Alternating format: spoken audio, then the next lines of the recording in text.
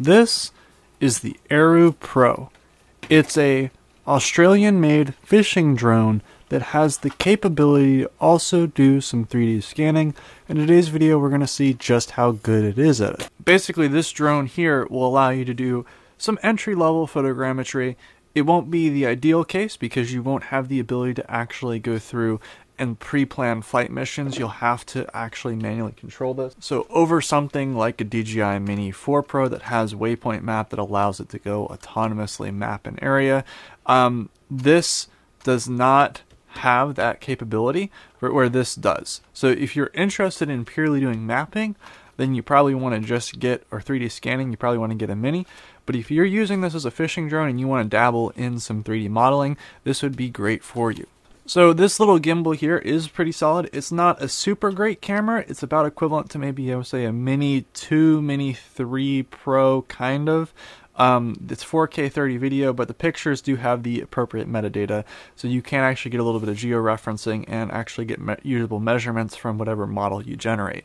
So this drone also has a great lifting capability, so if by chance you wanted to actually go through and put a much nicer camera, we're talking maybe like a Sony camera. So for example, this is a Sony RX Mark 7, RX100 Mark 7, and you could in theory attach this somehow on here and take pictures with this, and this is a mechanical shutter where this is electronic, and this has the capability to lift it safely. I don't know if I would trust just this pin. I'd probably wrap it around or do some other mounting mechanism because it is a little easy to activate this pin on accident.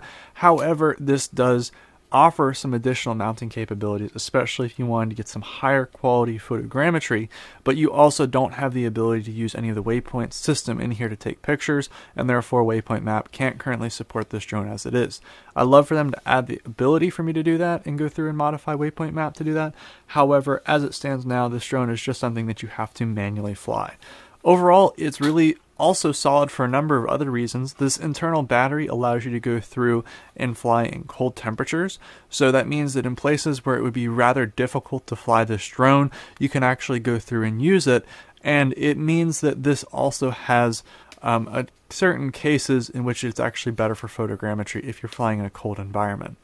Also, about 45 minutes worth of battery life on this as well. So it overall is a really solid drone. So I'm going to go through and do the standard test. I'm going to fly over the baseball field and fly over the little bathhouse that I usually fly over. And we're going to see how good are the models that come out of this. So the one thing I will say about this though is when flying this, the controllers are a little bit sensitive. I want to say like there's a wall in which you press it forward or something, and then it takes a little bit more, and then all of a sudden it's going a lot when it's not going at all. So it's like either on or off, and there's not a lot of in between. I think the sticks just have a really strong wall in which they activate. But overall, it was rather easy to fly. You also have the ability to use the inbuilt time shots feature, so you can go through and capture images every X amount of seconds. I think the lowest they have is 3. I would definitely say though that if you are doing this and you are planning on moving very quickly, trying to get something, trying to capture an area and scan an area rather quickly, that you probably want to also go through and try to increase your shutter speed so that you are getting the least amount of time that the shutter is open while it's capturing the image to hopefully reduce some of that motion blur. So beforehand I was taking pictures manually, but I set it to 3-second intervals. You can actually set it to as low as 1-second intervals as you fly around to take the pictures.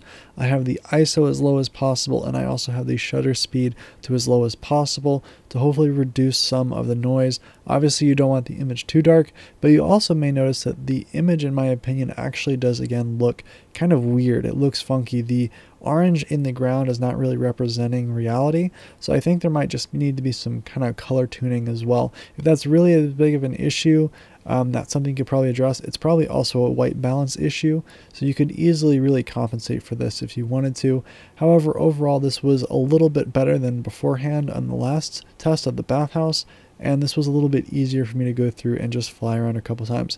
So I actually ended up doing quite a few more loops than I normally do. I actually normally do a kind of a 2 loop for most of the tests with the DJI drones, especially using waypoint map. But for this one, I wanted to make sure that I truly showed its mapping capabilities and 3D modeling capabilities.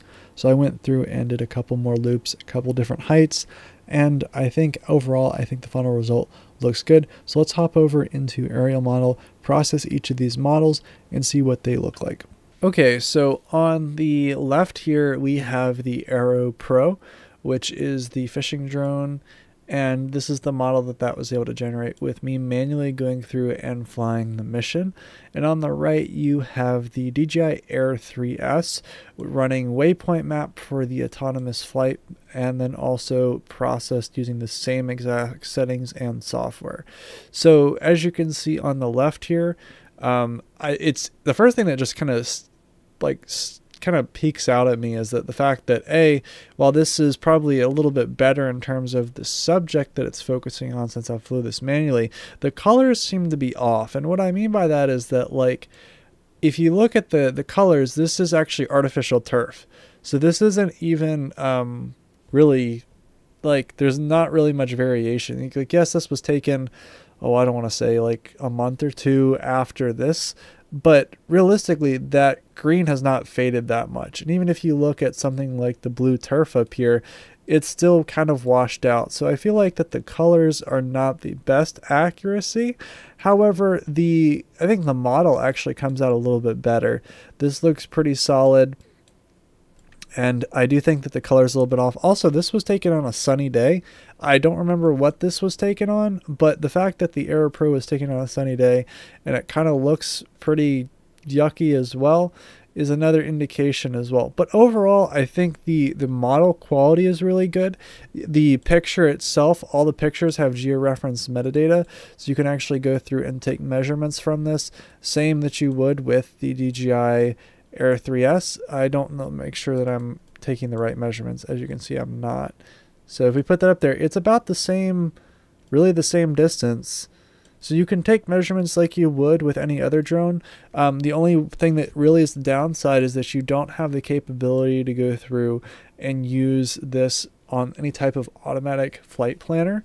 So you can, like waypoint map, for example. So you can't actually go through and fly an automated mission like you would on the Air 3S, which actually ends up saving you a lot of time, especially for larger areas. Now, also, I want to throw in the caveat that these measurements, while yes, they are somewhat accurate and stuff, you'd probably want to switch to some type of higher accuracy RTK system for probably $8,000 or $9,000. But if you wanted to do something relatively cheaply, like offer this to a client for just maybe making a 3D model relatively to scale, this is kind of the application you could do that for, especially with the Aero Pro.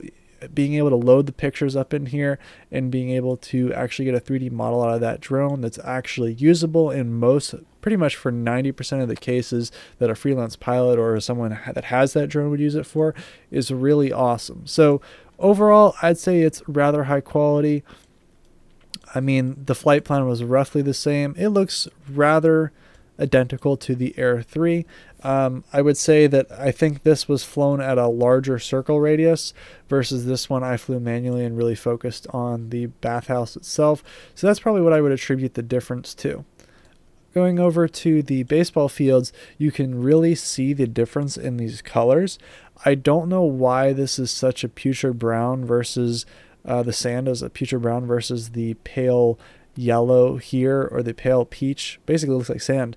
So it's just interesting that this is the trees even look different. The color science just seems off in my opinion. But also at the same time, I flew a couple circles around this sucker. The model itself looks rather good. I mean, we can try to replicate here. But I also did fly this mostly manually, so you have a lot more pictures to work with. I think this was closer to 50, maybe 70 pictures, 80, and this was 143. So this is somewhat more pictures, just because I wanted to make sure that I got enough overlap as well. But overall, you can produce rather good quality models with the Aero Pro, especially with having that inbuilt metadata. And my only request is that they have some type of ability to automate their inbuilt waypoints feature to basically throw it into like waypoint map, etc., to spit out an automated mission. But overall, I think the camera on this looks like it produces good quality models. That's not an issue. The colors do seem to be off, but other than that, I think it does look perfectly fine. And I think a more than capable drone for doing some 3D scanning. So if you have an Aero Pro, you can go through, fly around a subject a couple times in some circles, use the time shots feature, which is available on that drone as it is, and be able to spit out a really solid 3D model as well. Maybe you want to take a picture of like a beach or something like that, and you want to make a 3D model of the beach, you can do that. So there's a couple of different opportunities as well to use the Aeroo Pro for this case. I think it's good enough. I would say though, if you're doing anything kind of serious, you're doing this as something you'd offer to clients. I don't think the Aero Pro is something that you're going to be getting just to do freelance drone work. I think you're getting that to do fishing. So if you're a fisherman that wants to do some 3D scanning, it's definitely possible.